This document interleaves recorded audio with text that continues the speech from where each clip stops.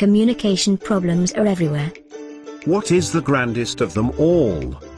That we women are more sensitive and should talk about our feelings as much as we want. And we guys are strong and hearty, but should not have to talk about feelings. Yes. And you would think we would have figured it out by now. But what if our impressions of men and women are false? So maybe this sensitive women and sturdy men thing is all a masquerade? Sure. Men are supposed to be tough. But I get totally stressed out when we argue. I just never say it, because I don't want you to think I am weak. And I want you to express your feelings. I can hardly believe that you are too stressed out to manage a few minutes of honest feelings.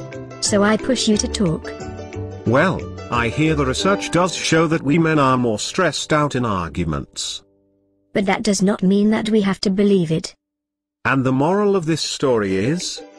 The moral may be that women should be more understanding toward men who try to duck out of arguments.